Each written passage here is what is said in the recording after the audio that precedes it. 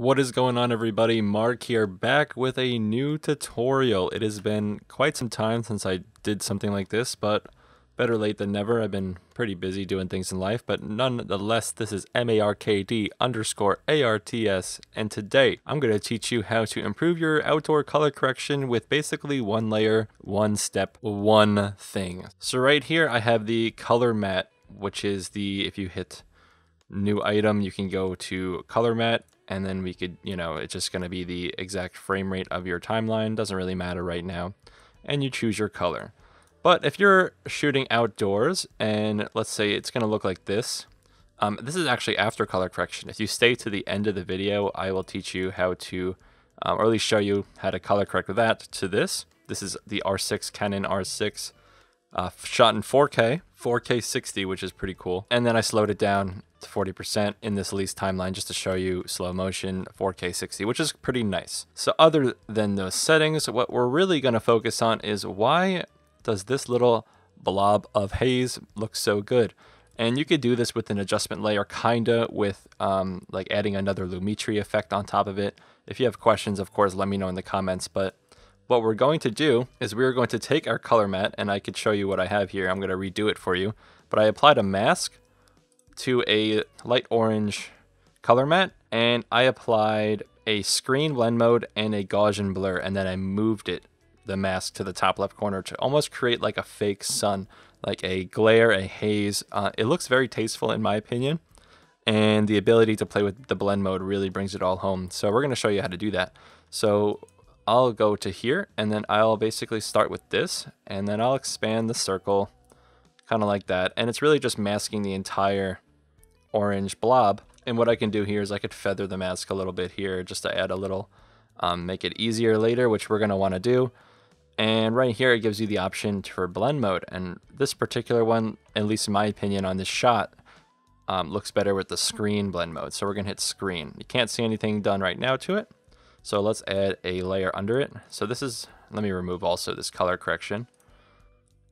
So that's what it's going to look like. I'll also get rid of the warp stabilize because we don't need it right now. That's what it's going to look like right now without any color correction. Obviously it's a little off because of the shot is not color corrected yet, but we're going to make it all match together. We have the feathered mask, and lastly we're going to add some more feathering and just general blur to it because it's still too, it's still too annoying. It's still too large.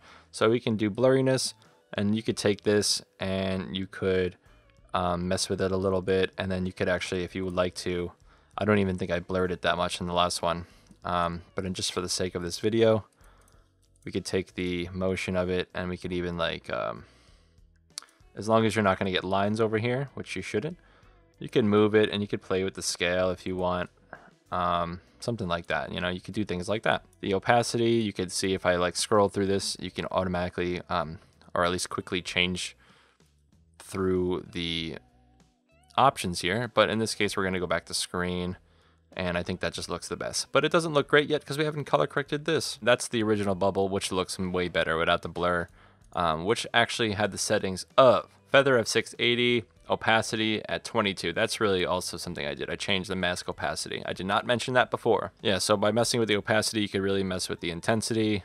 So let's recolor that and see if we can recreate that for you guys and show you almost how I color correct footage. I would usually do this before I made the bubble. The reason I made the bubble this color, because of the way I color correct it. It just looks like it's sunny. It's kind of yellowy orange out.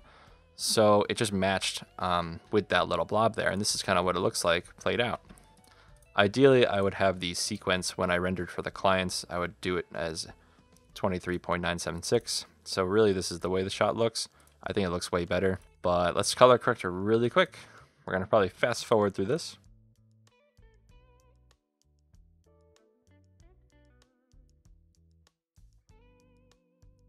All right, so it was something similar to that, like it was close. It's different every time. That's the fun part about coloring. This is a little bit brighter in yellow.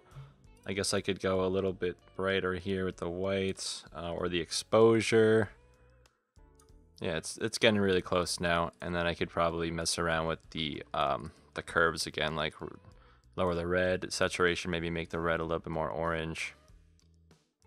It's pretty close. I actually like the new one a little bit more. So that's the benefit of doing it over. We're gonna take the color mat, and we're going to duplicate it, and that's pretty much what we're going to get. I actually see why I didn't do the Gaussian blur.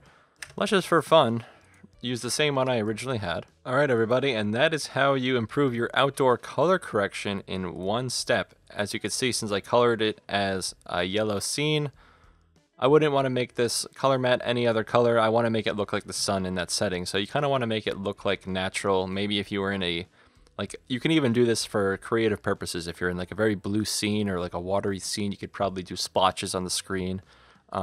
And it would probably look cool in some instances. I don't overdo it, but in this case, I think the color matte on top, not this one. So these ones over here, I think they look really great. Definitely mess with the settings on these guys. This one actually has a mask opacity of 100. And this one actually has a mask opacity of 22. So scene by scene, everybody, scene by scene. Definitely play with your settings, and if you have any questions, leave them in the comments below. So I hope this improves your outdoor color correction. So thank you guys for watching. My name is Mark DiMattei. That is MARKD_ARTS for my Instagram. That's Mark Darts. I'll see you on the next one, guys. Thank you for watching.